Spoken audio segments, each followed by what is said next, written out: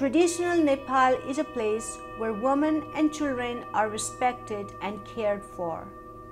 It is a country where women are worshipped as goddesses of wisdom, power, and wealth. Although life is not perfect and there are challenges, the public carries a tremendous compassion for mothers and children. In the last 6 decades, this sentiment and cultural values have also degraded tremendously. Confusions brought by Western education have left women's lives stranded. On one hand, the lives of women and children seem like they are improving. However, on the other, it has made life extremely difficult and confusing. Here in this episode, we will try to explore the life of Nepali women and children from tradition to modernization, with the hope that we will keep the respect and care alive.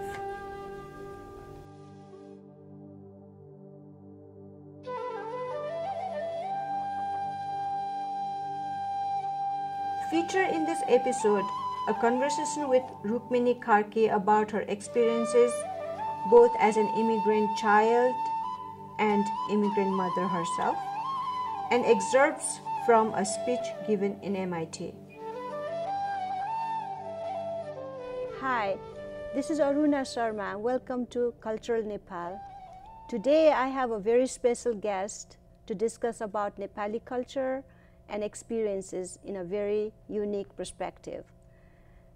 Rukmini Karki, she has lived 10 years in America, but she herself has born and raised in a part of Indian state called Manipur, and her perspective on Nepali culture from her own experience in Manipur and in both Nepal and America is very unique, and we have a pleasure to introduce Rukmini Karki. Hello. Welcome to our program, and thank you for giving us some of your insight and experience.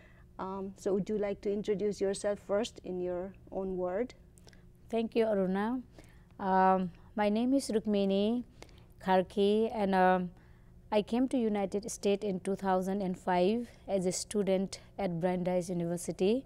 So I was, as you said, I was born and raised up in India, a place called Imphal, a very small town in northeastern part, border to Burma.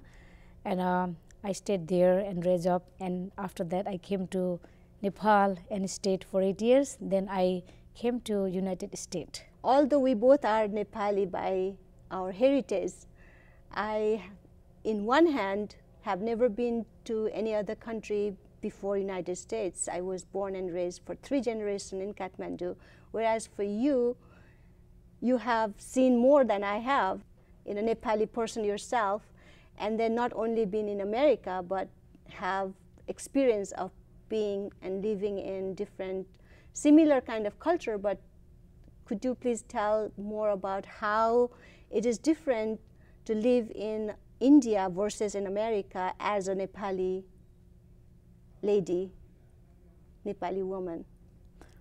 Thank you. That's a very interesting question to me, and I'm really happy to answer that. My parents moved to Manipur when my father was in British Army, and during the Second World War, when the war ended, he actually, I should say, stayed over there and came back, and maybe he took my mom. And we are 9 children from same parents. And the Nepali culture in Manipur, actually, I should say, like until I came to Nepal in 1997, I haven't seen any people from Nepal in Manipur directly. I knew only people who were there.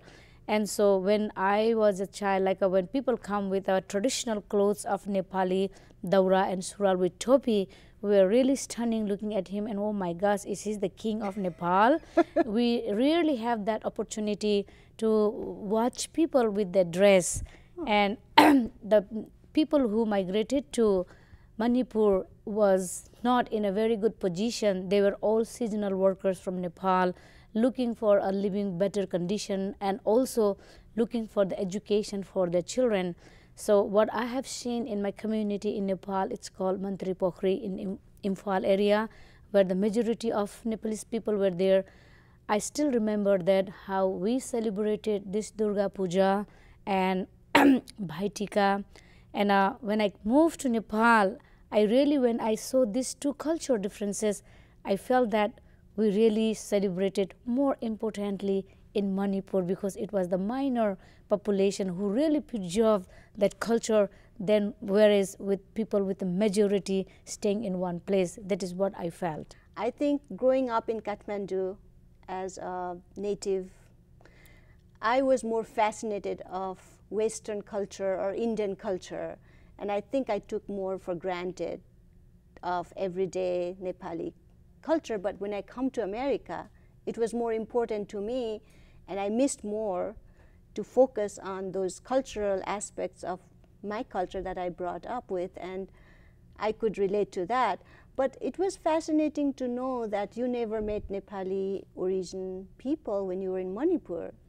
So is there any Nepali community in Manipur? How, like, can you also, I think our audience probably also would like to hear more about Gorkha immigration trend and, a little bit of history of, Yeah, actually, what I have seen, from my family, the student Gorkha Student Union. My older brother was the general secretary of that, and at that time, I think what I experienced is my family was a well-educated family, and people from who lives in the village area, they come and take consult or advice from my father, because she was the one who brought Nepalese people, his friends, families, brother from Nepal to Manipur at that place, because for them it was the best place for the children education, very good weather, education, very cheap place, and very good food, healthy living. People always like healthy food and a healthy environment. So it's a small town, and I've seen what I said, I met so many Nepali peoples in Manipur, but they were already there. But any new people who came from Nepal was very unique things for us. I see. Yes. So it was more integrated in the culture. Yes. Nepali people were more, and it's easier because the culture is very close to what we, from food to, the terrain, geographical terrain and all that. So it's very close. So it's much more blended there than in America, I believe. Is that true? Yeah. How do you distinguish cultural blend in America versus cultural blend in India? And for a lot of people, there's not even much distinctions, right? Actually, I should say that in Manipur, it's a very diverse community. The place where I was raised, there were a lot of Bengali people, Punjabi people, and people from Bihar, and people from all parts of India, because they were in Manipur for the business. So the Nepalese people who were there were mostly, they were either from army group or either some of the people they does the farming. Their main occupation was farming. So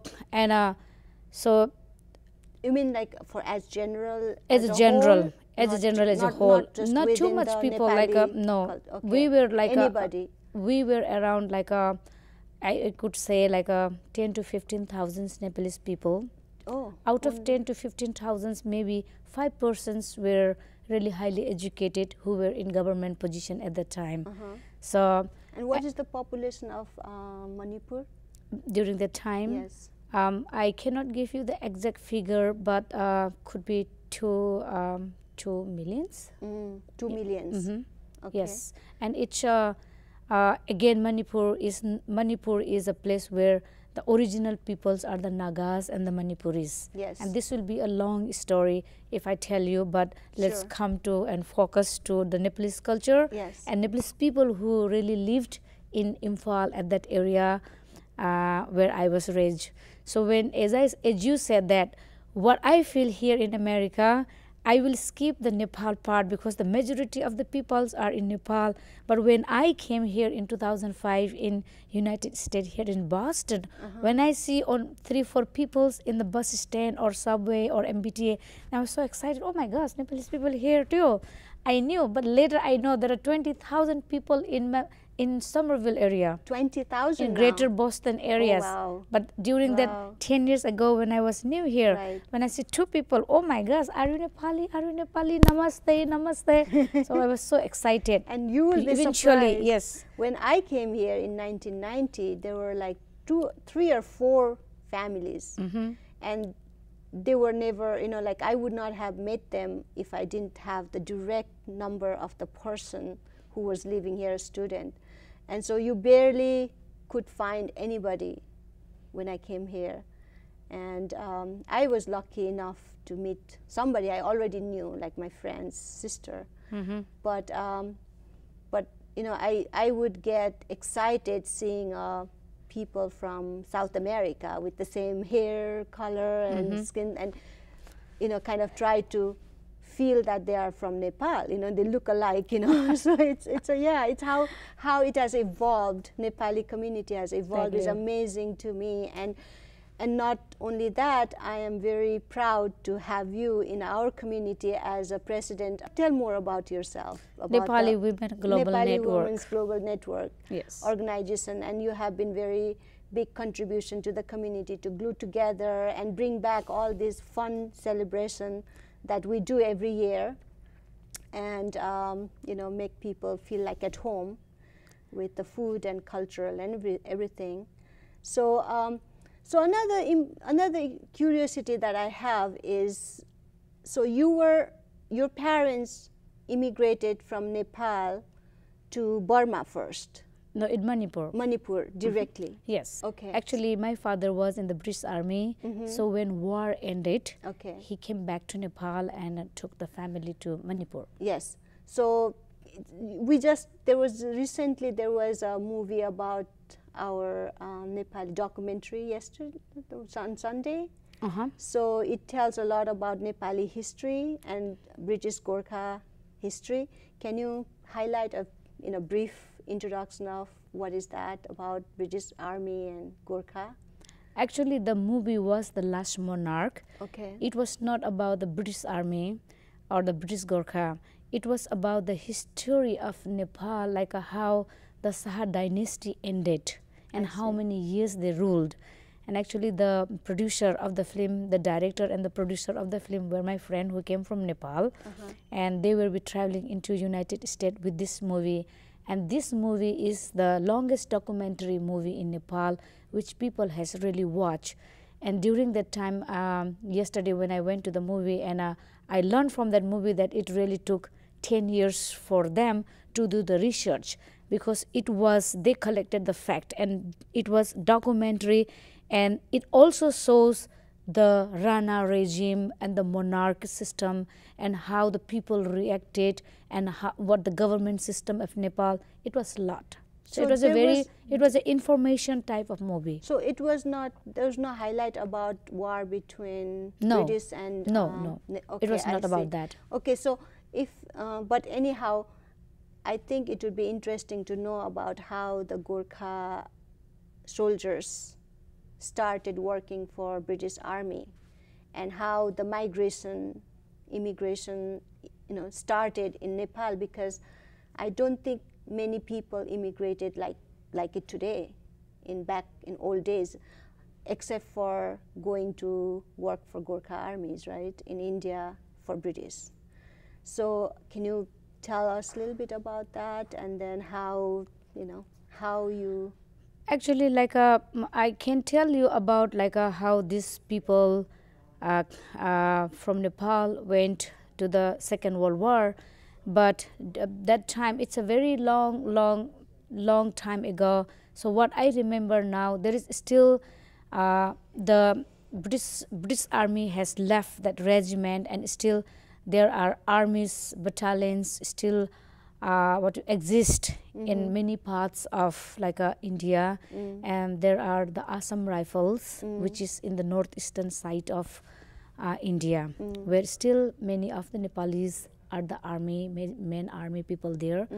So when the British ended their rule in India, I think the regiment ended. But there are still people from Nepal, or the people who stayed in India still from long time. They have been serving to India as a Nepali Gorkha armies. Yes. So they still exist. Yes. And one thing I would like to highlight, because as you said, so I'm very proud to say that maybe not because my father was in the army, but he was in a very short time. But I would love to say that my sister, she's in India and she's the Director General of Police at this time. And it's a very pride to Nepali people, like being a woman. She has the highest like a position in India, and she is based in Manipur right now. Yes. And she's known by Bandana Karki. And she was in the in India. There's a system like you have to pass a commission exam, Right. and she went through all this exam. Very competitive. Very and competitive very vigorous, and very challenging position Challenging. for a woman into that position. So what it says is there are a lot of people who has migrated to India, which was the, preliminary, phase of, I think, migration phenomenon in Nepali community, has been pretty successful in India, and partly maybe because of the cultural similarities and it's easier. But having said that, I'm curious about your mother had, how many children you have? Your mother had 9. 9 children.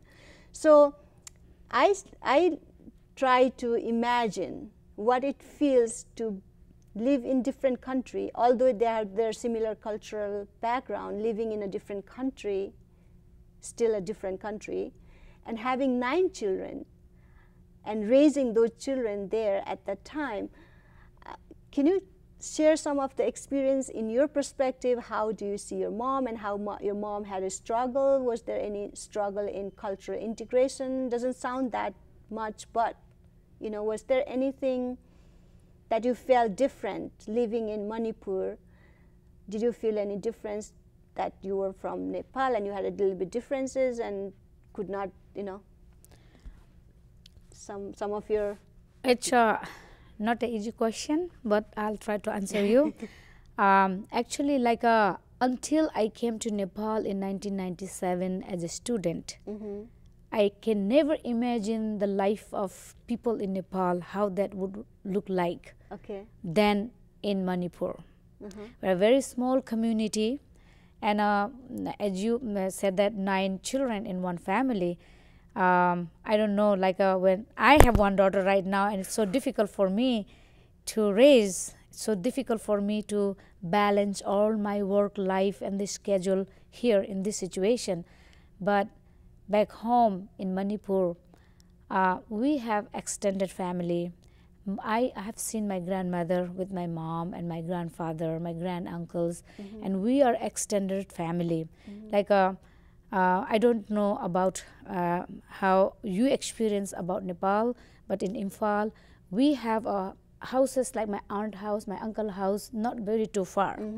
And my grandparents live in a village where my mom took us in a vacation time, where really I enjoyed. And I was talking just 2 days ago how we used to go there and jumped into the river directly. You mean your grandparents were in Nepal? Not in Manipur. Manipur. So yes. Your grandparents also came? Yes, after, yes, they came. Oh, I see. So that is how you, without even learning swimming and all, you go directly to the grandparents' house and in a village, and how you swim in a river directly. So I was telling that yesterday to my daughter, actually, when she has a swimming school. Yes. They go step by step, and I said, we never have that school. We just go dive. So that was different thing. So I don't see any difficulties raising my mother face. So there raising was us. More simple. She might have. Now I can see when I became mother, but during that time, I don't see, I don't felt, because she was a very brave lady. Yes. So, and she handled the situation. And she had the support. Yes, she had the support. Like family support, and your father's support. Yes. And it was more simple life back then. Just stay home and take care of your children. And children are running around in a safe, giving best education, community. Taking care of, and no matter what, whether you have an extended family to help or not, but raising children are not easy really. If it, 1 or 2 or 3 or 4 doesn't matter, but it's not easy. So then you went to Nepal after how many years did you, like how old were you when you went to Nepal? Actually, I went to Nepal after my graduate, when I did my graduate, then I went to Nepal to do my master's. I was like maybe 23 years old at the time. So was that was not the first time? That was the first time ever. Ever you went to Nepal? Yes. At the age of 23, after being born and raised in Manipur? I went to Nepal, and in my own country, I became an immigrant again, because I was not born in Nepal. Right. So you were Indian citizen. You went to Nepal as and became a Nepali citizen by generation, not by birth. Nepal has that provision, like if your parents are Nepalese, then you can be a citizen through them, right? To get admission, to get admission in colleges, to stay in Nepal, you need to be a citizen of Nepal. So at the time, my father applied the citizenship for me. So how did you feel going in Nepal? Can you share your experiences? Did you feel like you belong? You had the similar experiences, or did you feel like you were a little foreigner? I felt like I'm a foreigner. Okay. I felt like I'm a foreigner because of the language, because of the culture, because like even though I'm a Nepali, but I am raised in a very different culture. Right. In a very different situation, different culture. Right. So what is the different culture that you felt? Actually, first, what I felt when I came to Nepal, like the language. So you did not speak Nepali at that time? I speak Nepali, but my action was not a Nepali action. Okay. Maybe it's kind of little mixed up with Hindi word or more Hindi slangs, and that makes your dress up and your way of talking, people can differentiate that she is not from Nepal. She's not native. She's not native. She's not native. Oh, wow. Yeah, but that was a big challenge for me, and I had an opportunity soon when I came to Nepal. I had an opportunity to work in the community. Okay. There I learned Nepali in no more. Wow. So that was the big challenge. Wow. And now you have come to America from far away and helping Nepali community to preserve and enjoy the Nepali culture with all the knowledge and experiences you have from Manipur to Kathmandu to various parts of Nepal, working in various parts of Nepal, and now living in America as an immigrant mother yourself, raising a child who has such enriched parents. And I really would like to thank you for coming here today and sharing all your experience in our Cultural Nepal program, and I hope that we will continue our conversation in future. Thank you, Rukmini. Thank you so much. And before we come to an end, you mentioned about the Nepali Women Global Network, and I feel very honored to represent that organization here in Boston. Though it's a global, so it has given a lot of opportunity for our Nepali sisters to come together in one platform. And very soon in March this 2016, hopefully we will be organizing an International Women's Day again, where all walk of women will come together. Like last year we did in MIT, and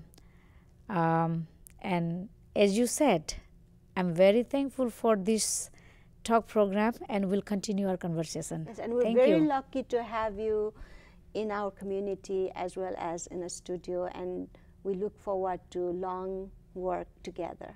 Thank you. Thank you, Arunaji. Thank you so much. All right. Thank you.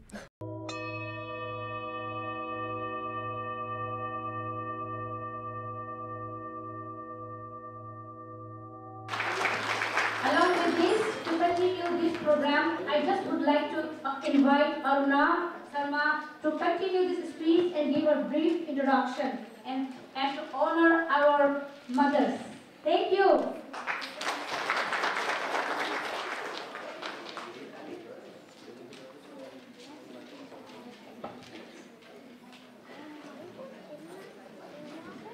Thank you, Rukmini, and thank you all the NWGN members for bringing all us together to celebrate this special day.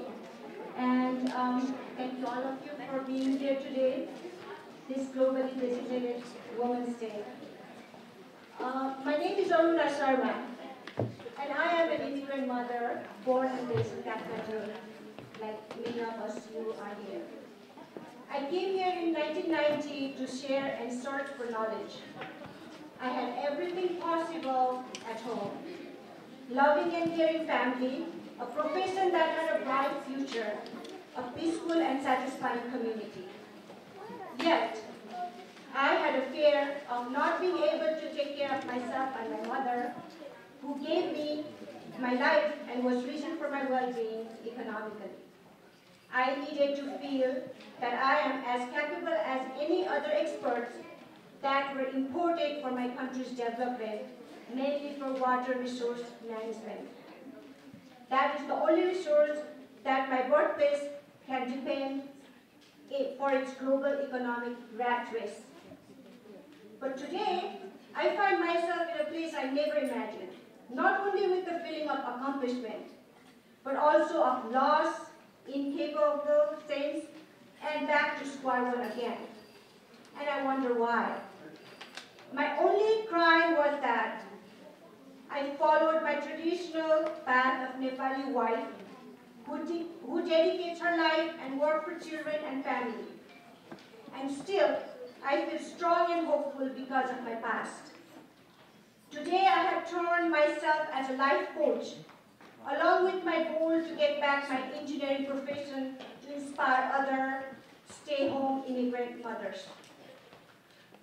And when I reflect my life as a woman, I have experienced the struggle of many others who have gone through the same exact path, even before the dawn of feminism. I have even been accused of turning into a stone-aged woman in America, just because I left my engineering job and to take less appreciated and unpaid challenges of taking care of my child and my family. Women and children have always been a big part of this universe and humanity. They tend to live their lives to take care and give unconditional love. They work hard and instead of getting reward or valued, they put up with the blame of being unproductive. Why is that? We women have come a long way to prove our equal potentials in this man-made economic world. Yet, the struggle of valuing dedicated mothers has remained unseen and unheard. We talk about equal wage in professional workforce, but do not talk about undocumented, priceless hard work that make us compassionate human beings. So, today I request all of you to think about wise and natural mothers who are automatically equipped to care for their children and nurture our next generation. The question is, are we smart enough to not underestimate her power and value her wisdom? Can her hard work for humanity be compared with the professional world that has monetary scale? How respectful are we to a stay-at-home mothers? There are many more questions that we still need to address, not only as a woman, but as a citizen of the world. Today is not enough, but it can be a beginning of our next journey. But today, I will tell you a little bit about Nepali versions of understanding life through this small video clip that I have developed. And so please sit back and relax for 2 minutes. Abuse is not just about feminism and women's rights. It is a basic fact of life that touches everybody in one way or another. Life happens, And there are times in our lives we get confused and need help to seek answers. No matter how strong and good we are, we need support to examine ourselves, just like we need vitamins for our strength. Spirituality helps us build understanding and prevent or minimize abuse. In Nepal, we have learned to deal with abuse that we cannot avoid in old and rich rituals. There, little breaks in hard work for togetherness are embedded in everyday life. And here in America, we try to do the same through Nepali Women's Global Network. For that, we meet, we share, we sing, and we care. We think together to live better life and to be of service to others. We celebrate New Year, Teas, Thanksgiving, Christmas, and many more in between. Our gender is our coincidence, but our relationship is something we need to work together always.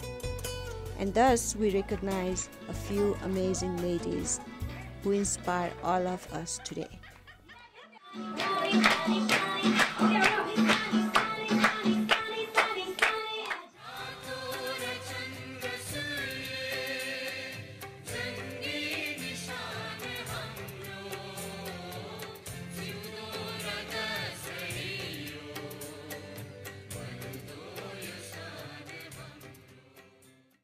Honoring few remarkable women of our members, and I'll just introduce you to you first. So we are planning to honor a few amazing women who has inspired us throughout those years. The first one is Miss Gita Shrestha. I would like to introduce Miss Gita Shrestha, who was a young and beautiful hostess. Gita Shrestha was born and raised in Kaplezun, Nepal. She followed her husband to USA in 1989. She bore a child and maintained her economic independence as a business owner. All through her migration, she suffered deep and troubling abuse from her husband. But with the help, she managed to come out of it, raise her daughter single-handedly and successfully. Now a co-owner of trendy and high-end saloon in Newton, Massachusetts, Gita practices Buddhism, which has helped her become happy.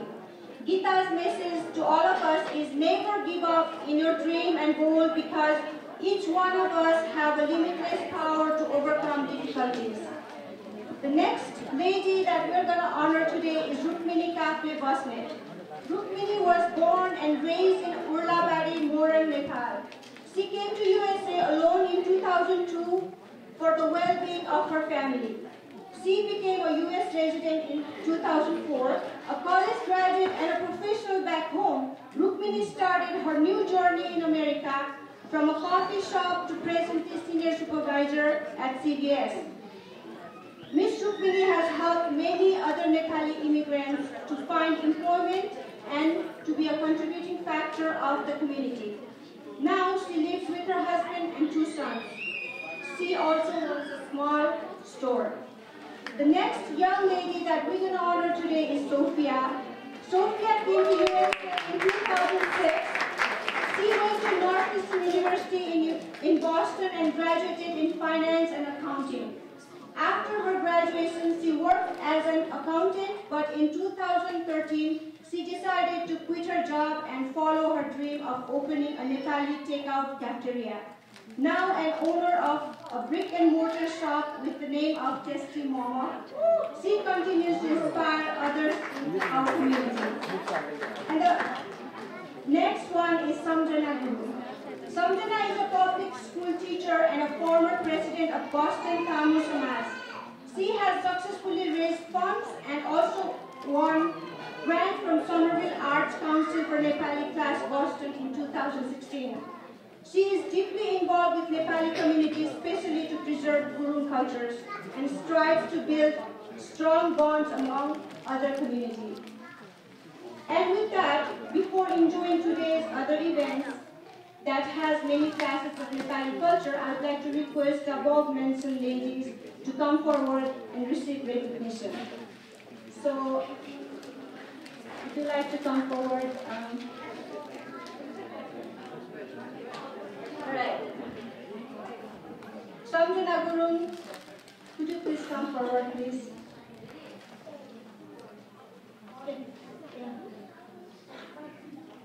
Okay, Rukmini, right. I would like to call President to come forward and to honor them, and then all the ladies that I have on the screen.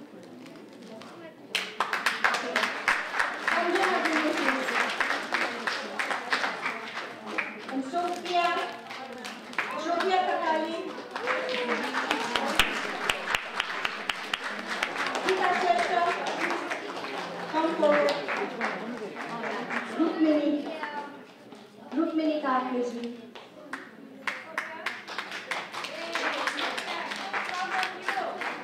Thank you so much for inspiring us and your hard work. Gita Shrestha.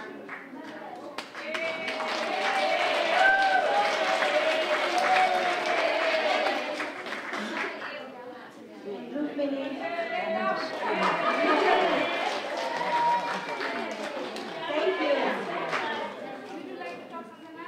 So, okay, with that, we apologize for the video and we're working on it, so maybe before you guys leave, it will be fixed. But we have some more programs and we would like to thank you once again for your valuable time. And then this, please stay, and before I move forward, I would like to ask our honorary members to want to say something. Thank you very much. I appreciate it. I truly am honored. Rukmini Didi, NWGN, thank you for doing this year after year, for empowering women, for sending a message that, we are still together and united, we can really do a lot more. Thank you so much. I just want to say thank you very much. Thank you for honoring us. Thank you, NWGN. And thank you, Rukmini. Great job. Thank you, Rukmini. Thank you for appreciation. Please have a seat. Thank you for watching Cultural Nepal. In future episode, we'll continue to explore Nepali motherhood from many different perspectives.